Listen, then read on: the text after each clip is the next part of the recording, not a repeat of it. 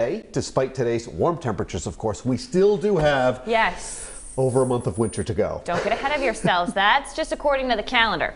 So if you are over the weather, well, you are not alone, because 10 million Americans struggle with seasonal affective disorder. And this is an important thing, but it's time to shake off those winter blues. And Ashley recently caught up with an expert for some advice. Check it out.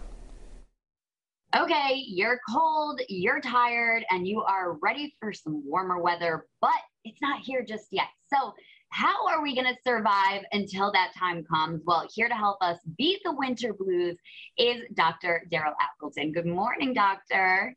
Hi, thank you for having me. Thanks so much for joining us once again here on the show. I had a lot of topics to talk to you about, but I felt like this one has been top of mind right now for many people because we've reached that stretch where the novelty of the snow and the cute clothes and hats and scarves is kind of worn off. And I think we're all ready for a little more sunshine, but we're not there yet. So how can we get there? How can we get to a better mental state? Because, you know, even though I'm kind of making light of it a little bit, it can be very difficult to deal with. Yeah, 20% of people will find some sort of mild seasonal affect disorder. And this looks like tiredness, social withdrawal, not finding enjoyment in the things that you normally like to do, things that mimic depression, but it comes and goes with the season. So it's recurrent and it's seasonal, especially with us in the New England area. And the snow, like you're saying, is definitely not something we are enjoying to see for the next couple months, hopefully not. But there are a lot of things research-based that we can lean into to help us fight these winter blues. And one of them is actually light therapy. They sell them on Amazon. They have light boxes. I've seen those. This is a really great way to actually kind of treat ourselves like a plant for a bit and just sit, drink some water, have some light. And it helps. It definitely helps, or at least the research says that it helps. Yeah. There's also something called a dawn light that helps people wake up organically to almost a sunrise. So it mimics that. So it's not blaring noises of your alarm going off, but it's this kind of really nice sunrise that research has actually found to be helpful. So anything with light is really good right now. Going outside, even if you have the heat on in your car, but getting some sunshine, open your window a bit. That's also some really good stuff to do. And then you want to potentially lean in and talk to somebody. If you're finding that things are getting really low and, you know, the social piece of our life has changed drastically and you're looking for supports, talking to somebody, a therapist, a coach, somebody, you know, in your community about these things is really helpful. Because what we do see is that if we don't fix it, it could potentially make things worse and it can compound on other issues that we're having. So that's a really great thing to do, especially this winter, to get ready for kind of spring cleaning and getting everything out. And that means physically as well as emotionally.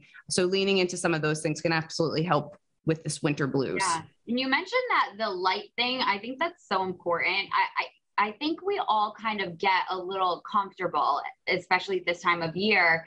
And, you know, we're cozy at home and we have our sweats on, but it really can kind of quickly spiral. And I do find that even if I force myself, like you said, just to kind of jump in the car and, you know, take a quick ride, maybe even open the windows, even though it's cold out, put on some music you love, that really can give me a lot more energy and kind of help change my mood. And it's an easy thing to do. Oh, it's absolutely. I know we always hate when our doctors say like diet, exercise, get outside, but it's so true. Moving your body, making sure the food you're putting in is fuel, and really just going and doing, dusting off those cobwebs, because we are still animals. We hibernate. This feels very natural for us to kind of like come in and just like hole in and not leave, but forcing ourselves out of that pattern will really get that blood flowing in more ways than one, emotionally as well as physically. So I think that's great advice to get people going and get out there and get things a little bit better for yourself. Yeah. And you mentioned, you know, maybe reaching out to talk to somebody. If somebody has never, you know, worked with a therapist or counselor, life coach, whatever that may be, if they've never done that before, it's very approachable now. It's something that you can very easily do and not feel like overwhelmed by, right? Absolutely. Psychologytoday.com is a really great resource where you can put in your zip code, put in your insurance, say what you're looking for, and all of these great materials pop up. You can ask for referrals. I am sure you know somebody in your life who is seeing one. But starting that conversation can seem incredibly scary, but it is something that is so accessible now in so many different ways. And my advice is try it. If you hate it, you don't ever have to go back. But if you like it, then you gain a skill or you gain an outlet or a resource that you could use potentially forever. Yeah, absolutely. Great advice from Dr. Daryl. And we will link to her website at rhodeshow.com.